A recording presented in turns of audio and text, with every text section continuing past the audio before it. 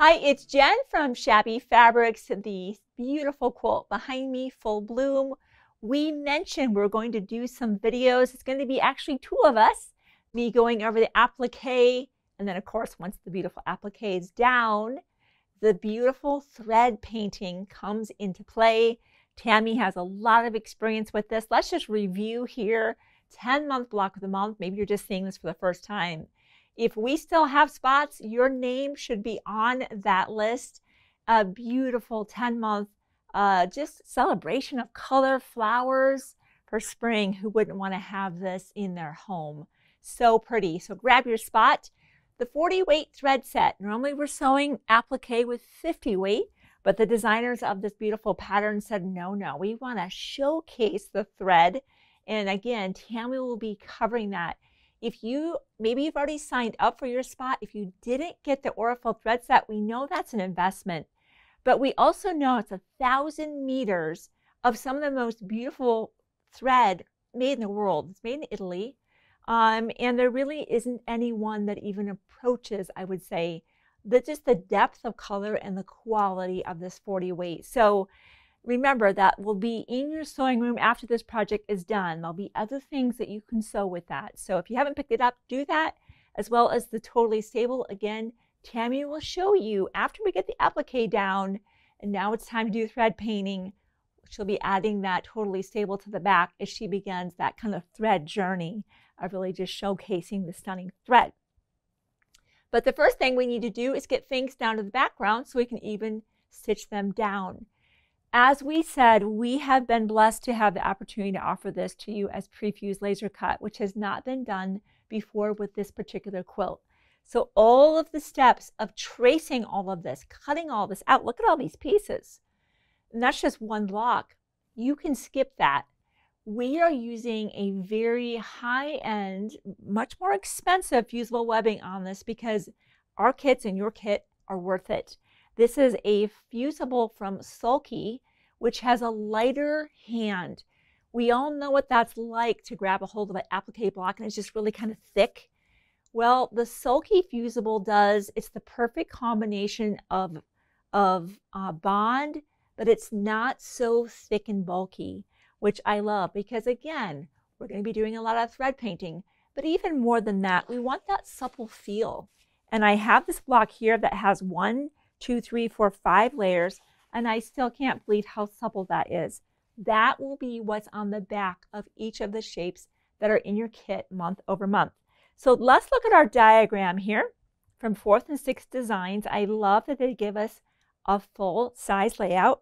Of course, the dark drawn line around the perimeter is the size of your background. You might even opt to make your background just a little bit larger. In your kit, you can have just a little bit more extra fabric and trim it down after the applique is done, or trim it to that size. Notice the dashed lines representing, of course, our seam allowance. So as we look at our shape here, and we're working on this block, this is the one we're doing together. The one shape in the back here, it's just one whole piece. And then, of course, we have all of our little additional details that add to the beauty of really kind of just the different folds and the different petals of our flower is involved in that, as well as our two pieces here. Sometimes when you're doing the applique and you have a darker fabric, it can be difficult to see through to the background diagram, even with a light box, which is true here because it's purple. As we look around the quilt, when you get to your fabric or to your block that has the white, this will be no problem for you.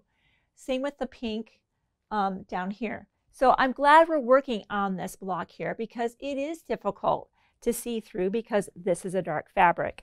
Now, I recommend you leave on this fusible on the back until we get these other pieces ironed down to that. Your iron needs to be on a medium heat. Make sure, as quilters, we are always dialed into maximum heat. Bring that back to a medium heat. I have the Wafer 3 light box here with me today. Notice these are the pieces I went ahead and just laid out on the diagram. As I said, it is difficult to see through a dark colored background to any diagram. So if you go ahead and lay this out, maybe even take a picture of that. Have that as a point of reference. That I have found that to be very helpful. But what I'm going to do is actually stack the pieces. I'm going to start on the upper right and work my way. So I'm just going to stack these so these are in order. That'll help me. And we'll build this together. A little bit might be interpretive if we can't see completely through. And I'll just put those here. Actually, I'll put those right up here. So I've got my iron on a medium heat, and I'm going to probably work in sections. I'm not going to try to lay everything down and move it over. I think that's just unrealistic, because if you bump one thing and it moves, now you're starting again. Remember, we cannot iron on our light box, so we have to move that to our wool pressing mat, or maybe if you're working on an ironing board, whatever that surface is. So maybe we'll work in maybe half, and then we'll work on the other half. So as I mentioned, I have this on here, which allows me to bring it to my wool pressing mat and iron it down. If I remove the backing now, that would be a problem, because I would have to have a second Appliqué mat here, because the moment I remove the paper, this is going to iron to whatever surface it's on. So that's why I still have this here, because my first instinct, if I can't see through, go ahead and remove the paper, right? It improves your visibility a little bit, but now makes your life very complicated as you're trying to move this and iron it down, and you certainly don't want to be stitching or ironing your shape down to your wool background on. True confession, I've done it twice so far, and I want to keep that as my record. 2 is my max, right? So let me just turn this on, and we have our shape here. How lovely that we do not have to cut that out. So sometimes when I'm like, I can't really see through this, lowering the lights in the room absolutely helps. Obviously, we have the studio lights up because we're filming a tutorial, but I've had a lot of luck of bringing the lights in my crafting room down to almost nothing. So the only thing behind that's illuminating is the diagram. That has helped considerably. We don't have that option today, so let's just take a look and say, okay, I see that first shape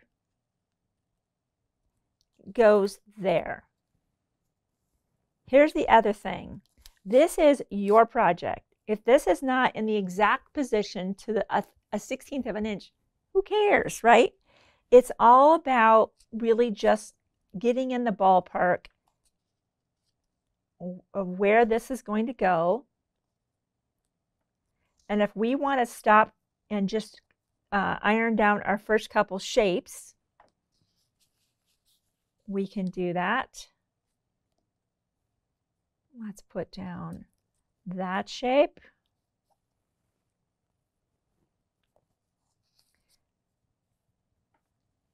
And we take a little peek. I like that. Let's just do that part so far.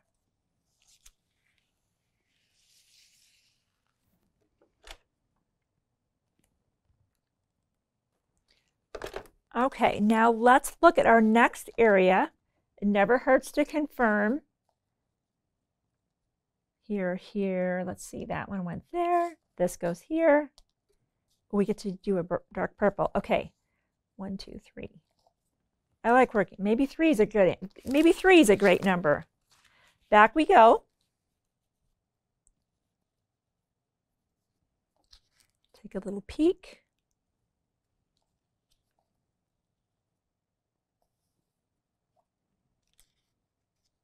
Ooh, right in that saddle. I like that. Right there. And then down in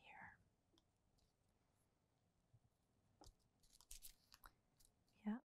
Yeah. Oop. Be careful. Let me show you that. Look at how, I don't know if you can pick this up. Notice how dull this is. That's because that's the glue side. It's very subtle.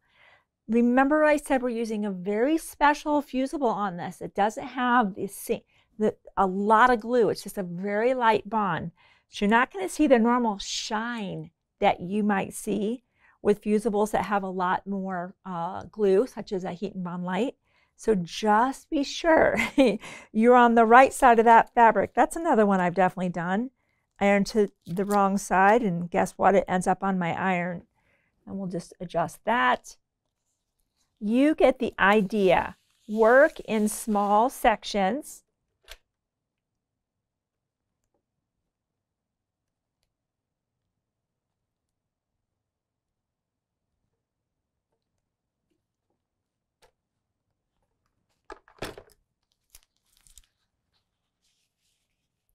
Now, one thing I want to point out, these lines are representing really thread painting that Tammy will be going over.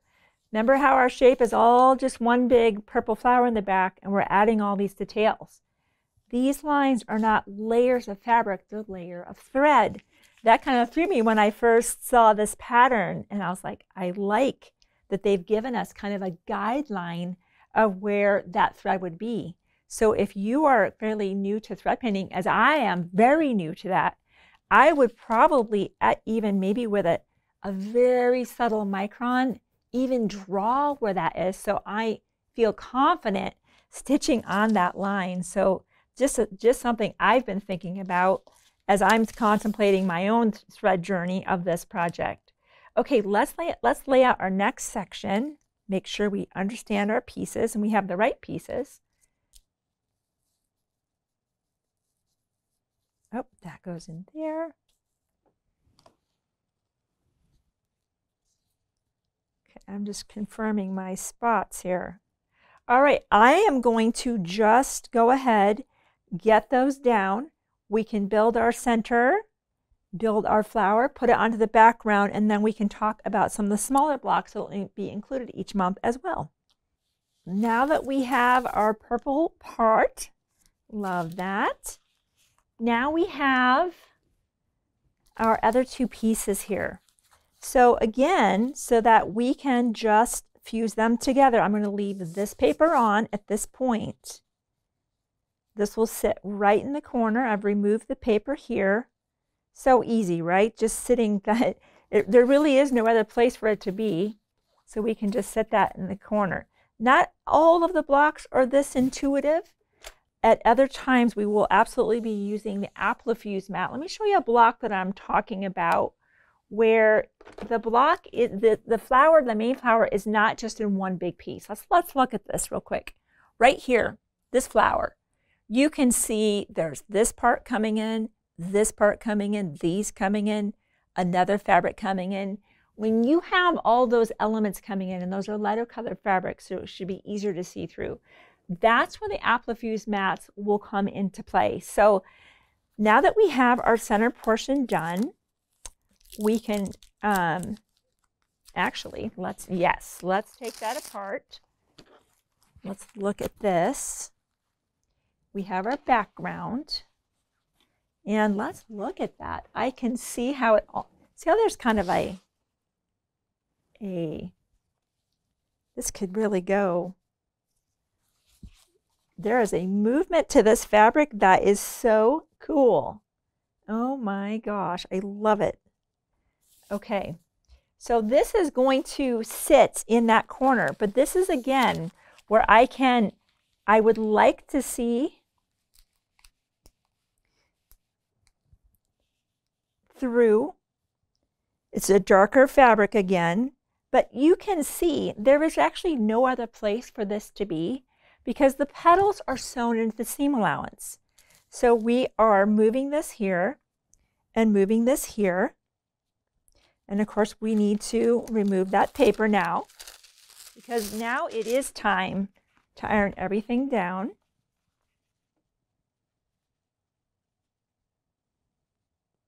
This is the beauty of a precision laser cut kit, where it really takes a lot of the guesswork out of the picture. There's no other place for this to be. And similarly, this is going to sit in that corner, just like that.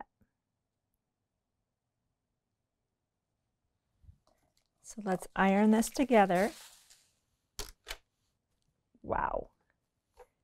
Boom. And just like that, none of that tracing, none of that cutting, maximum fun. It's kind of like painting. I love painting a new wall. The prep work, however, I do not love. I just want to see the color on the wall. So that's the fun part about laser cut kits. So if you've never done a laser cut, or maybe you've done a lot of them, you know what I'm talking about. And now we are off to Tammy's pro tips on how do we actually do all this thread painting. Let's just zoom in on this. I'm sure Tammy will be talking more about this, but this is where that beautiful density of thread is just added in to accentuate that. Let's look at the smaller blocks here. Same concept where we have our background, our foreground. Some of the flowers have just one piece in the center here, and some have two. Same process. We'll just take those. I would just assemble the flower center, use my smaller applique mat, bond everything together, down to the background it goes, and the thread painting begins. So speaking of thread painting, that is Tammy's job. I will be on the audience side of that, watching the process, because I'm excited to learn how to use the 48 thread to just accentuate an already amazing quilt. Okay, Tammy's up next to show us how that process is done. Jen has done a beautiful job assembling our block for full bloom. I get to do the fun part. I get to show you how to stitch these blocks down. This is so much fun. I absolutely love to do this. I call it thread painting. They call it applique edge coloring. It's the same thing, different terms, but it means essentially the same thing. We're just going to put a lot of thread on the edge of your applique. So we're going to be using our beautiful Aurifil thread set today. And I do have the dark purple on my machine. That's why it's missing from the end here. Now I have put this thread is a 40 weight. So I have put it in my bobbin as well as on the top, and I match my thread when I do thread painting, because sometimes when you're stitching along, you're going back and forth with your machine. Sometimes your bobbin might tend to pull up a little bit. So if you always have the matching thread in your bobbin, you will never have an issue with your bobbin thread showing on top. All right. The other thing I'm doing is I'm using a 9014 Schmetz Super Nonstick needle. These needles are amazing for this application.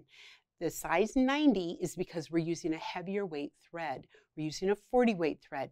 Normally you see us using like a top stitch needle, which is a size 80, but we're also using a 50 weight cotton on those, and that's a much thinner thread. So when we're using a heavier thread, I need to have a larger eye in my needle. And I love the Super Nonstick because we are going through fusible. So let's get started with our block. The first thing I'm going to do is I'm going to take some Totally Stable stabilizer, and I'm actually going to fuse it to the back of my block. So I have pre-cut this ahead of time, and I want to point out to you there are two sides to it, and I want to show you. This side is shiny. You can see that shine on there, and this side is like paper. It's just matte. All right. So we're going to take the shiny side up. We're going to put our block on top of this, and my block is a little bit bigger, or I've cut my stabilizer bigger than my block. All right. And I'm going to turn this over on my wool pressing mat. We'll bring this over here like this. Kind of shift stuff a little here. All right. So I'm just going to start fusing this. And I'm using my iron is set on a medium heat. Batik really adheres quickly. This product adheres quickly to Batik. So I'm just going to start moving my iron just like this. And I can see it's already sticking. It's already sticking. Now I'm also not using any steam. You're not supposed to use any steam with this. See if I can go ahead and get the rest of this done quickly before I need to recharge my iron. Oh yeah, it's still plenty hot. This little Panasonic iron works great for large projects like this because then I don't have a cord I'm worried about. There we go. Look at that. That just, I mean, it just stuck it right down. You see that? It does remove, and I'm just going to take this on a corner and show you. See how this peels back? So it is easy to remove. All right, and it leaves no residue. Fuse that back down. Just an amazing product from Sulky. All right, so now my stabilizer is adhered. My block is ready to go. I think we get to go have fun now and go to the machine. So I will see you over there. All right, so when I'm going to start stitching, the first thing I've done is I've put on an open-toed foot. I need to be able to see exactly where I'm going. My stitch length is 2.5. 2.5 is a default setting on the Bernina, and I have played with larger stitches and smaller stitches, but I just really, really like the way the 2.5 stitches on here. So I recommend that you always practice before you start doing something like this. You can just take some fusible, throw it on some fabric, and just start playing with this. If you like to free motion quilt, this is right up your alley as well. You can use a free motion foot to do that. I am actually going to use a 20D on my Bernina now. All right, so let's go ahead and start. So I'm just going to start stitching on the applique, and then I'm just going to put my thumb on my reverse button, and I'm going to leave my thumb there because I'm going to use my reverse a lot. Okay, so I'm going to come on, and I'm going to reverse, and I'm going to come back on. You see how those stitches are just starting to lay in there? Now I'm going to go back and on and back, working my way slowly around this. You see how there's no lines I have to follow? I'm just stitching the edge of this applique. This is so much fun.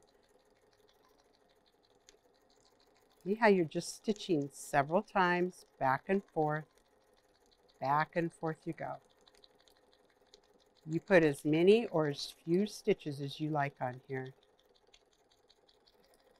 When I come to a curve, just kind of go around that curve, turn my fabric a little. Now, I wouldn't worry about stitching inside the flower. I would do that once it's quilted, so you can definitely add a lot more definition to your stitching or to your flower with additional stitching once you quilt this.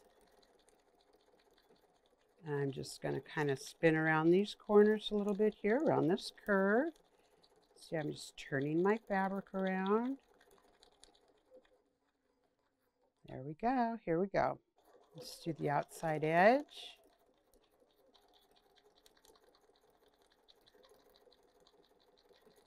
So the object of this is just to keep your edges locked down and just put some beautiful thread on here. Let's just make a sharp turn here.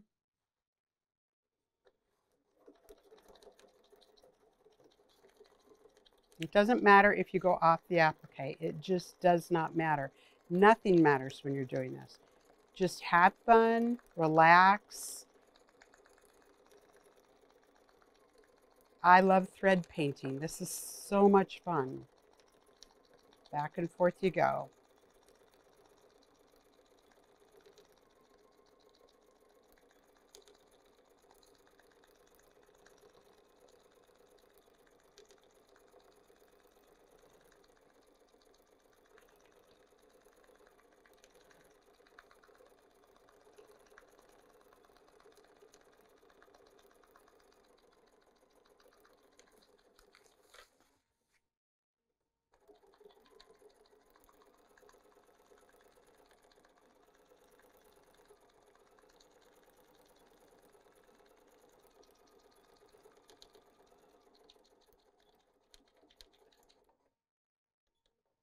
So as you can see, this is such a fun technique to use for putting applique down. I absolutely love to thread paint. You can see how my stitches just kind of run all along the edges. There's no way those edges of that applique are ever going to come up. Let me show you how easy it is to get this product off of your block. So I'm going to go ahead and turn this over, and you just peel this back from the edge, and you just simply tear it away. Just like this. Isn't that cool? I love this product. Tear it away. You tear away from your whole block. You can tear out the center if you like. No problem. All right? That's how you tear it away before you put your quilt together.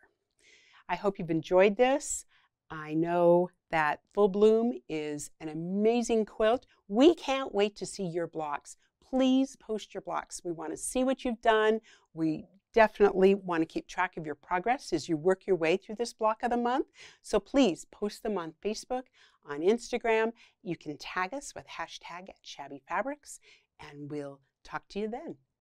If you have not already captured your spot in this amazing Block of the Month program, do that right now. This is something that was launched 10 years ago, as we discovered, and after so many requests, they brought it back. Who knows when they'll do it again? So grab your spot, your thread set, your stabilizer, any of the notions you might need, and I'll see you soon on another Shabby video.